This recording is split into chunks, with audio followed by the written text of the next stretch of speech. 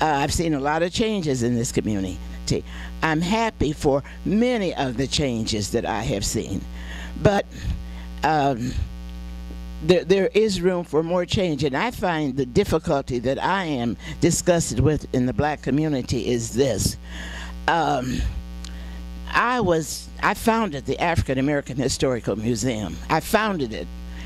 I saved materials and sacrificed for 35 years. I was able to get the building for the Reverend Bledsoe for the Ministerial Alliance, and to move in to do all the things that I have done and I had collected. Well, it's a good thing, but I was locked out of the museum in February, on February the 18th. I went to go in on a Monday morning to write a story about the victory that we had at the library on the vote, which was 64-19 for the new board to come in, which was just run over and ignored completely. Well, nevertheless, when I went to go in that Monday morning, I found out I was locked out.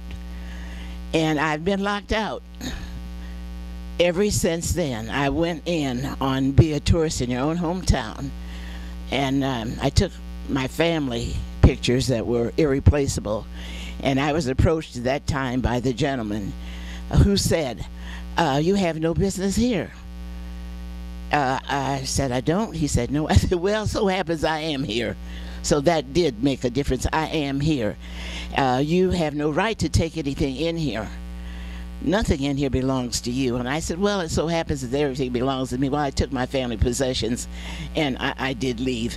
But nevertheless, the thing that disappointed me more about that, and Eric Hackley said to me one day, well, Mrs. Stith, you know, you can do this and you can do that. And I looked at Eric, and how well did he know how my heart was that day?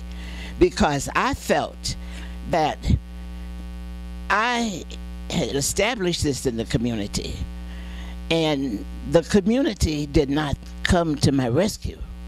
They did not stand behind me.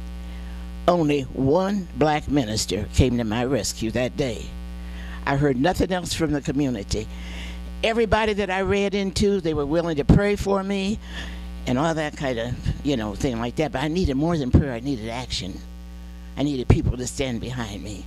So I said, I'm 85 years old. I am 85 years old, but I bet I could outdo most of you guys here today. So far as work, research, and things like that is concerned, because that is my passion, that is my life. I did a splendid job, and I'm still able to do a splendid job. But I used to say to my husband all the time, what would happen if I died before my work was finished? He said to me, Han, when you die, your work is finished. So when I got locked out of that museum, I didn't know it, but maybe my work was finished.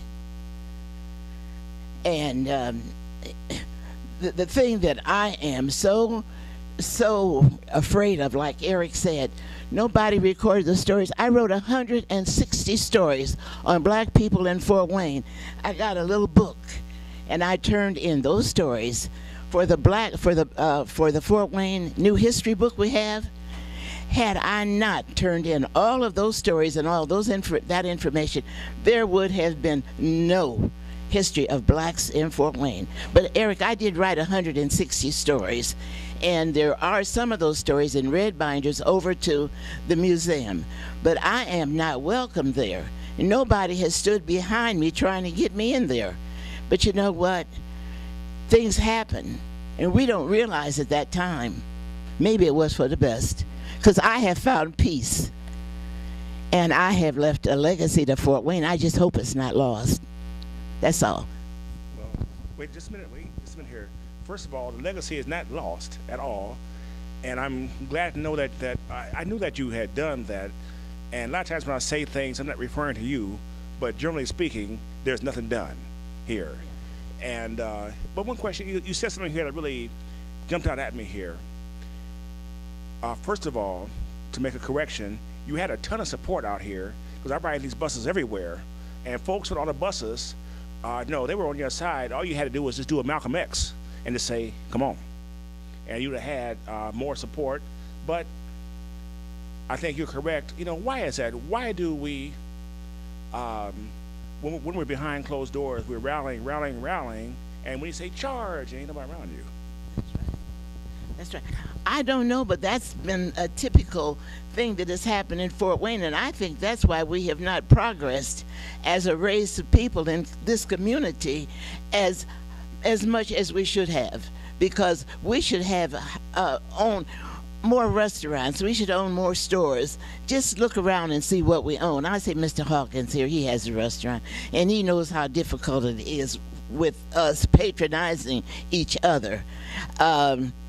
It's just something, because the other person, the water is colder, you know, and their food is hotter, and everything they've got is much better than what we have as a race of people. So that's why we patronize other places. My husband was heating and plumbing contractor in Fort Wayne for 37 years. Do you know that 99% of his business was other and not us? So that's just some of the things that our people need to be educated to patronize, to work with, to trust one another, and to work together, because that's the only way we will ever progress. That's the only way we will ever climb and reach our full potential. Let me ask you this now. All right. We've been free 150 years. And what you just described is a mindset that, you know, that, I mean, I don't want to say the term Willie Lynch, but I have to.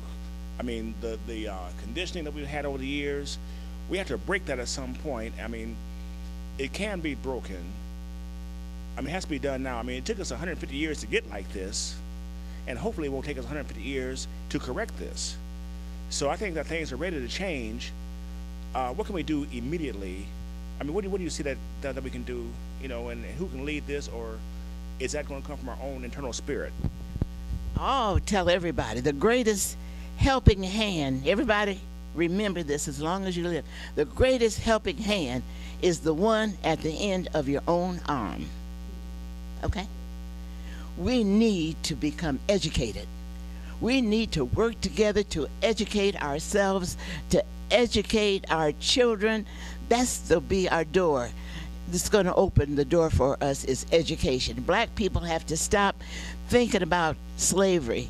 My parents, great-grandparents were slaves. I feel sorry for them and their suffering. But I am certainly glad that I got on the boat to come to America, because I have been taught all my life that every opportunity there is mine too. I think of this country as a big apple pie, and you put that apple pie in front of me, you don't need to worry. I'm going to get my piece. I'm going to work. I'm going to be struggling. I'm going to do my best to be a good citizen and get my share of that pie, because we earned it. We deserved it. Everything here is just as much mine as it is anybody else's. I'm not waiting for a handout. I don't want a handout, but I want the opportunity, and if I get the opportunity, we as black people have to go forward. We cannot drown in slavery and what happened yesterday. That's over. Yesterday is gone, but tomorrow will surely come. And we have to be prepared to fight those battles, whatever it is. Our children need to be educated. We need to take possession. We need to love and work together and cooperate with each other. So that's how we're going to get ahead, is to become educated, to stop all of this shooting and this killing and things like that. Education, working together and loving each other, taking advantage of the opportunities that are available, is how we are going to get ahead. Of course, God has given us all strength and ability and an intellect. You know, we have an intellect just as well as anybody else's. Our intellect is not inferior to anybody else's. Don't let anybody tell you that, or tell your children, or they're not as good as anybody else, because they are. So we as a race of people have to work together better, get up off our knees, and if God gives us the ability to act, we pray to God, He gives us the strength to do, then we got to get up off our knees and do.